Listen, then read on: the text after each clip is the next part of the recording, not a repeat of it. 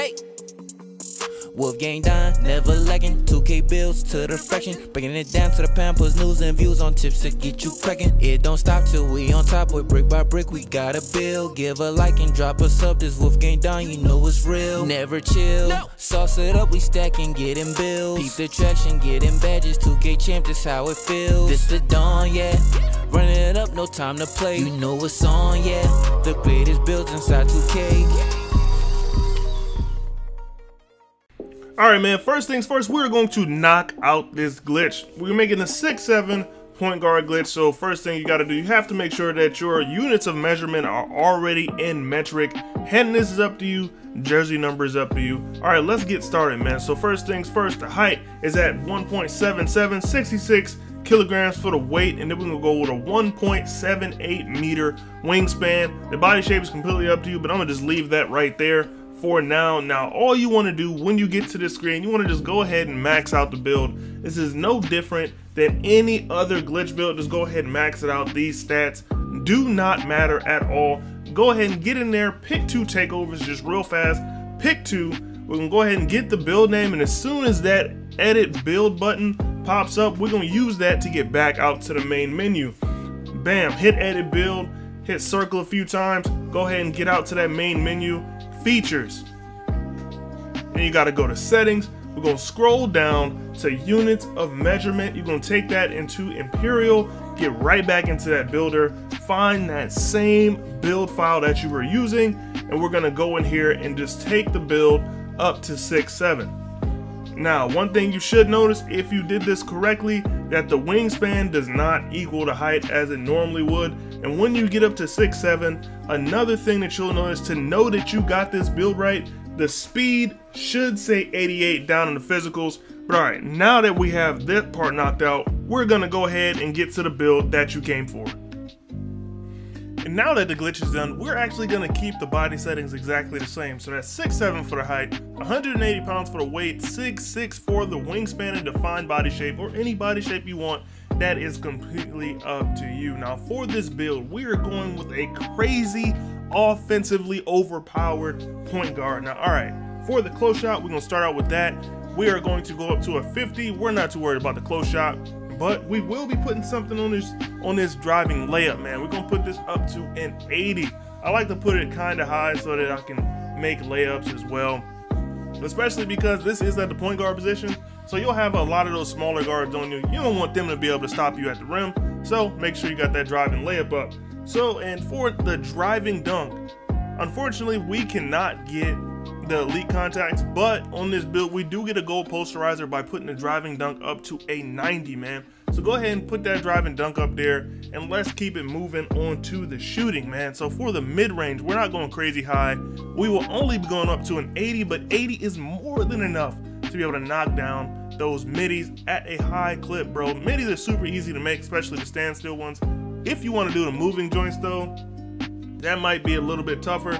If you want to do that, just make sure you put difficult shots on. Now for the 3-point shot, we're going to take that all the way up to a 91. And with the 91, I don't know if you see that over there in the little shooting section, but we do have Circus 3s on Hall of Fame.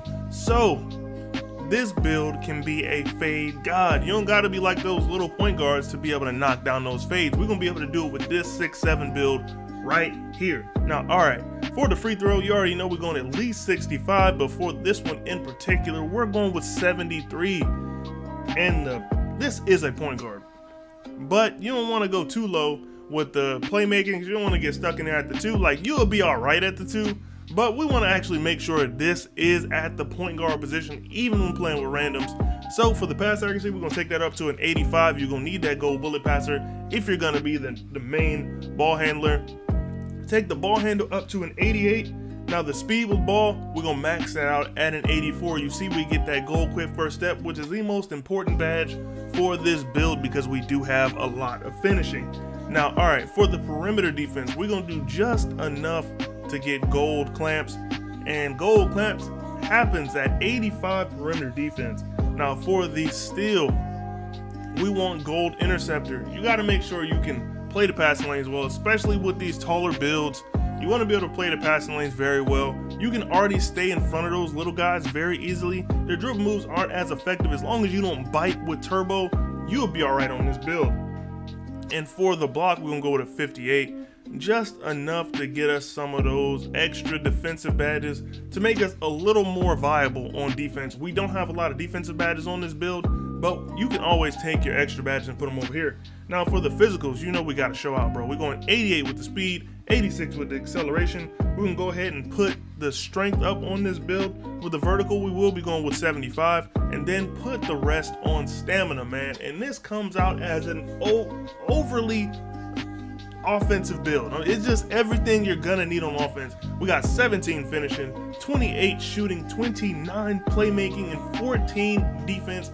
But like I said, if you need extra defense, just add it to the build, man. We can go ahead and choose some of these takeovers. As I always like to say, make sure you pick the takeovers that match your playstyle. We don't get shot creating, but you really don't need it to be solid shot creating. But we do get slashing, sharpshooting, playmaking, and lockdown take. All very good options for an offensively overpowered point guard. Now personally, I'm choosing finishing moves in limitless range because that's how I would like to play this game the most, because finishing moves is a super easy takeover to get, bro, especially if you got accelerator on your build. All right, let's go ahead and finish up this build. It comes out as a two-way three-point playmaker. Shades of Lonzo Ball, Tyrese Halliburton, and Spencer Dinwiddie. I personally think this is the closest to LaMelo Ball because it's a tall point guard build. Really good offense, good finishing, good layups, good playmaking, and a suspect on defense. Lonzo not suspect on defense, bro.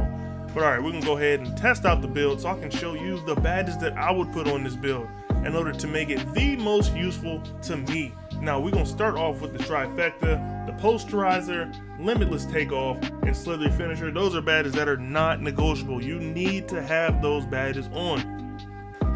Now let's say the paint is a little clogged. You can go with a teardropper. Me personally, I'm gonna go with fearless finisher, and for the last one, I'm gonna go with mouse in the house, because at the point guard position, the odds that you will be put against a smaller guard are very high. I'm talking astronomically high, because you know a lot of people make those, you know, from 5'8" to 6 foot guards.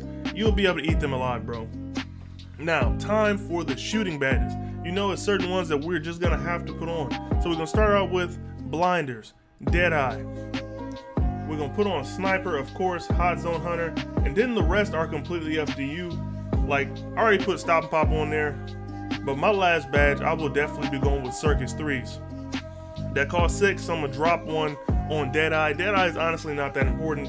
And then I'm gonna put my last badge on difficult shots. Those are all the shooting badges you will need. If you do want additional shooting badges, all you have to do is add those extra badges you got from hitting 40 all year. I'm sure you hit it at least a few times, and you can put deadeye back up if that's what you want to do.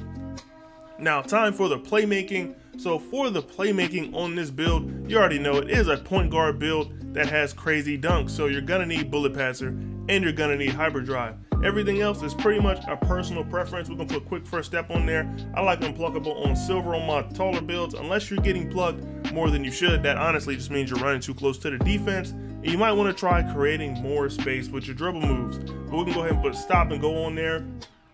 Handles for days for sure. I personally love Space Creator. We're gonna put tight handles on bronze. And then for the very last badge, we're going to put bailout on. You can just go crazy with the playmaking badges. If you wanna, you know, get more ankle breakers on snapbacks, then instead of Space Creator, put it on ankle breaker. If you do more standstill dribble moves, you like to get the, you know, you just like to get in your bag, get them rhythm dribbles going, then put tight handles on. But if you do step backs like me, you hit a lot of those step back shots, hop back shots, Space Creator is the one for you. I honestly get a lot of breaks on it, just because, I mean, the badge is easy to use, bro. Yeah, I'm gonna do a step back. I'm gonna score all game. Now, all right. For the defense, we do not have a lot of badges, so we're gonna have to be very careful with the badges that we use. We only got these 3 right here. This is where I will be using the vast majority of my extra badges. I'm gonna put damn near all of them in here. I may put 2 in shooting, like I was talking about earlier, to get deadeye a little bit higher. But for the rest of them, they're going here because there's a few badges that I'm missing that I don't feel comfortable not having. For example, I want Intimidator, I want Chase Down Artist, and I want Rim Protector. That's only 3 extra badges, and I have 9, so you know I could put 8 here, and then just get more than I bargained for. I can get pick dodger on there. I can get pickpocket on there. I really don't reach a lot on my taller builds or the builds that don't have high steal, because you're prone to get called for fouls, and that just really just pisses me off sometimes. So I just go ahead and only put pickpocket on builds with, you know, higher steals, and then pick dodger would definitely be something that would be useful if I didn't already say that. But yeah, that's pretty much it for this build, man. I'll catch y'all boys in the next one. It's your boy Don, and I'm up out of here. But before you get up out of here, do me a favor, like the video, subscribe to the channel, and check out some of the other videos on the channel, man. I make bangers, and I'm gonna do that all 2K23. But I'll catch y'all boys in the next one. It's your boy Don, and I'm up out of here. Peace. Piling paper got them talking nice to me. Down the bottle, it be going right through me. Brown baby down to take a flight to me. They think that I'm stunting, but it's slight to me.